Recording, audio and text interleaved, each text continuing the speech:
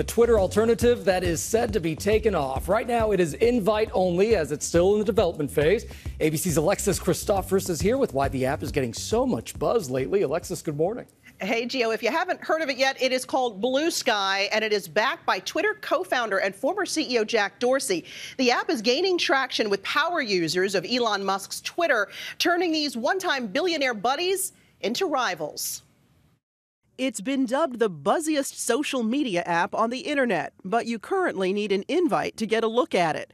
Bluesky is being called the Twitter replacement, and some people are clamoring to get access. It's an alternative Twitter platform that looks like early Twitter, and it's not run by Elon Musk, and honestly, that goes a long way for users right now. At first glance, the two platforms look very similar.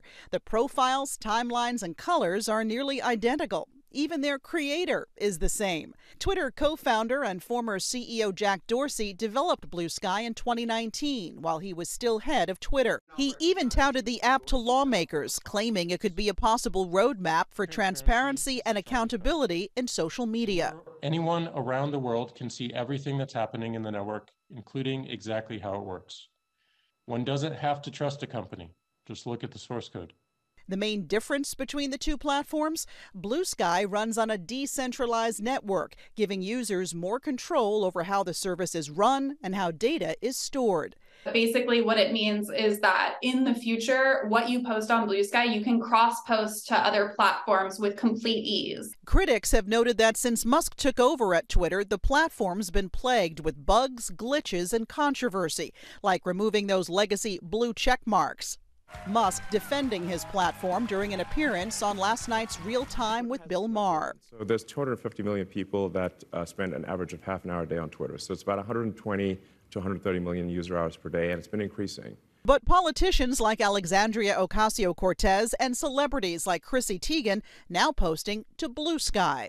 The thing that has always made Twitter magic is it's had the important power players from tech, from sports, from politics, from media. As soon as those people start migrating over to Bluesky, Twitter has a real problem.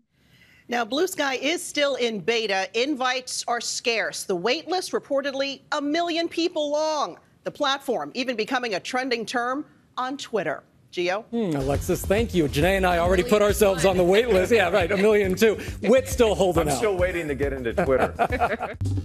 Well, hey there, GMA fans. Robin Roberts here. Thanks for checking out our YouTube channel. Lots of great stuff here. So go on, click the subscribe button right over here to get more of awesome videos and content from GMA every day, anytime.